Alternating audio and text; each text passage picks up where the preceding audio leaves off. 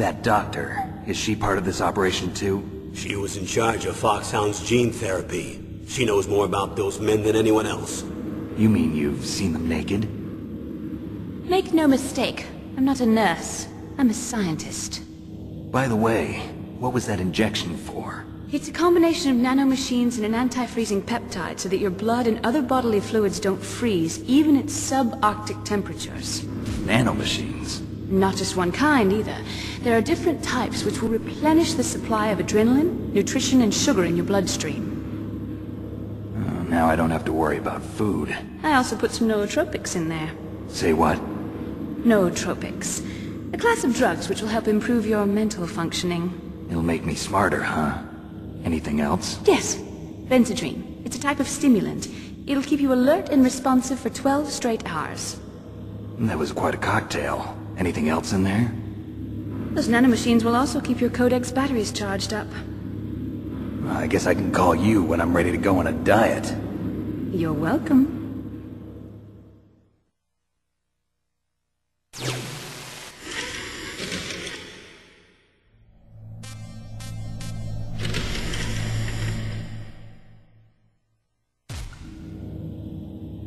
The chief of DARPA and the president of an arms manufacturing company. What business did they have at a nuclear weapons disposal facility? The truth is that secret exercises were being conducted at the time the terrorist group attacked. Must be extremely important exercises if those two were directly involved. Were they testing some kind of new advanced weapon? I'm not privy to that information. Do we know exactly where they're being held? The DARPA chief has also been injected with a mini-transmitter. As you get closer, you should be able to pick up his location on your radar.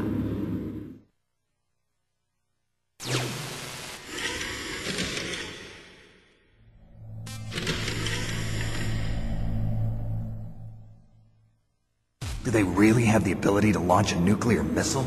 They say they do. They even gave us the serial number of the warhead they plan to use. Was the number confirmed? I'm afraid so. At the very least, they've got their hands on a real nuclear warhead. Isn't there some kind of safety device to prevent this type of terrorism? Yes. Every missile and warhead in our arsenal is equipped with a PAL, which uses a discrete detonation code. PAL? Permissive Action Link. The safety control system built into all nuclear weapons systems.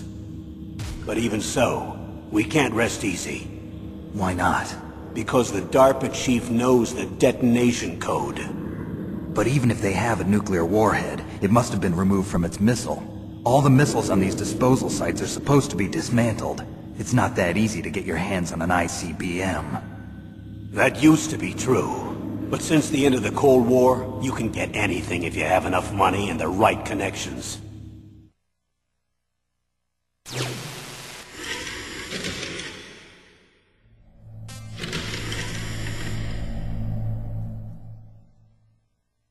How well armed are these terrorists? I know there was an exercise going on at the time they revolted. They're heavily armed, I'm afraid. What about their battle experience? The 6 members of Foxhound in charge are all hardened veterans. They're tough enough to eat nails and ask for seconds. I wouldn't expect anything less from Foxhound. The others are next-generation special forces. They're not your average grunts either.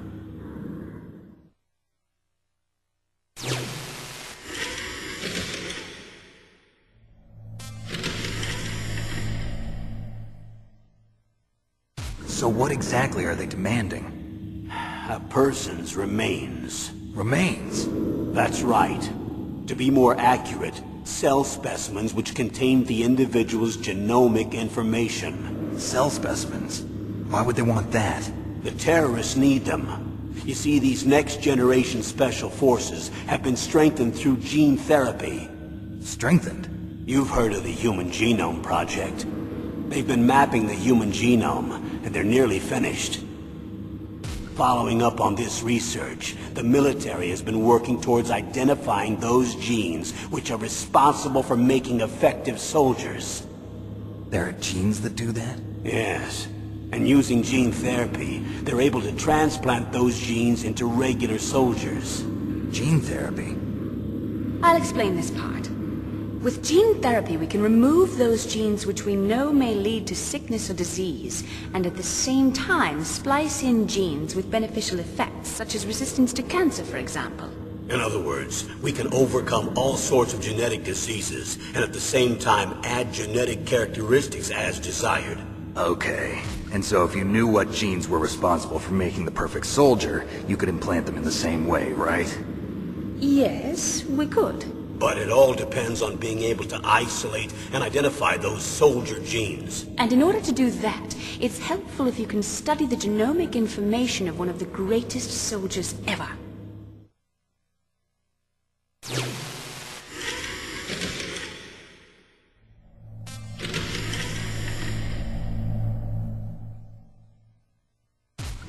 One of the greatest soldiers ever? The man they call the greatest warrior of the 20th century. You don't mean Big Boss. That's right. We've been working feverishly to identify the genes responsible for his incredible combat skill. So far, we've discovered about 60 of the so-called soldier genes. So his body was recovered after all. Yes, and his cells have remained frozen in a cryo chamber. His genomic information is a priceless treasure to mankind. Priceless to the military, perhaps. His body was burned severely, but it was possible to restore his DNA profile from just a single strand of his hair. You people are amazing. And then you're gonna transplant those genes into soldiers? Yes. We'll use a process that I discovered called gene targeting. The strongest soldiers don't become what they are by acquiring their skills through training or experience. We now know that hereditary factors are far more crucial for creating superior soldiers. Snake, we can't give them his body. It's potentially more dangerous than all the nuclear warheads on that island put together. I hear the terrorists are calling themselves the Sons of Big Boss. The Sons of Big Boss?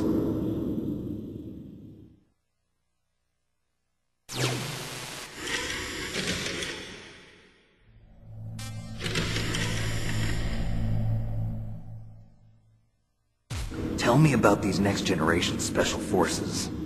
They started out as an anti-terrorist special ops unit, made up of former members of biochem units, technical escort units, and the nuclear emergency search team. Their purpose was to respond to threats involving next-generation weapons of mass destruction, including NBC weapons. Until they were added, that is. Who's they? These guys didn't start out as regular army. Looks like a pretty international group. Mercenaries? Yeah, and it gets worse. Most of them were from a merc agency that I think you're familiar with. They were part of Big Boss's private guard. And after Big Boss went down, the military just bought out all their contracts. Outer heaven. After that, they were merged with our own VR unit, Force 21, and retrained. If you ask me, these so-called next-generation special forces should be called simulated soldiers. They have no real battle experience. Video game players, huh? Don't forget they've all been strengthened with gene therapy. They carry genes which make them excellent soldiers. Don't get careless just because they don't have much experience. I thought using genetically modified soldiers was prohibited by international law. Yes, but those are just declarations, not actual treaties. The interesting thing is that nearly every member of the unit conspired in this attack.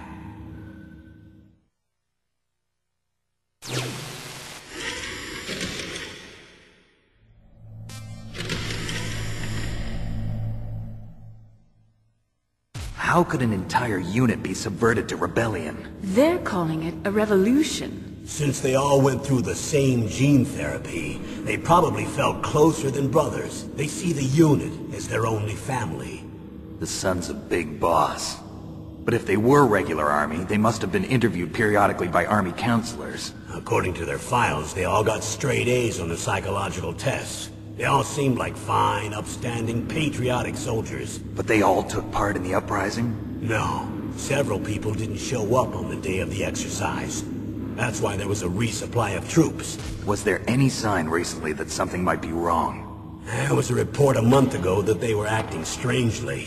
Apparently they consulted classified information about the soldier genes and performed their own gene therapy experiments. They can do that even without you? Well, our gene therapy process is almost completely automated. And besides that, they're all geniuses with IQs over 180. Even the existence of this genome army is a national secret of the highest order. We've been hoping to investigate this thing quietly and deal with it behind closed doors.